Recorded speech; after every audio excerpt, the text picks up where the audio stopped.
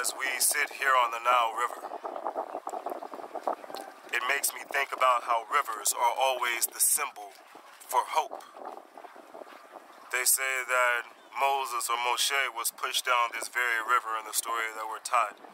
So many creation tales and so many tales of magic have been on rivers.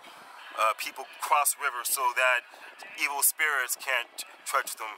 In ancient times, in modern times, rivers are a source of food and oftentimes water and power. People, when they were trying to get away from slavery in America, if they crossed the Ohio River, they were free. People would cross the Mississippi River to go further west to try to find new lands. There is a magic to rivers that symbolize hope. The power of hope, believing that you can make your life better, that you can make the world better, that there is a piece of magic left in the world.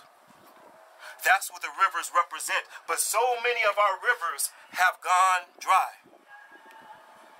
We have built up dams of doubt, dams of despair, dams of fear, dams of trauma, dams of hurt, dams of greed, dams of selfishness, and we have made our rivers run dry. It is time to break those dams. It is time to break those barriers and let that river of faith, that river of hope, that river of love, let it flow through you and let it flood the world around you.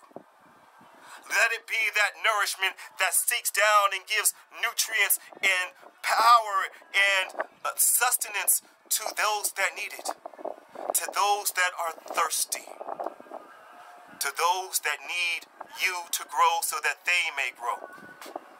I love you so much, but you need to love yourself. Because if you love yourself and you love this world and we love each other, then we could change this world. And I believe we can. Be divine.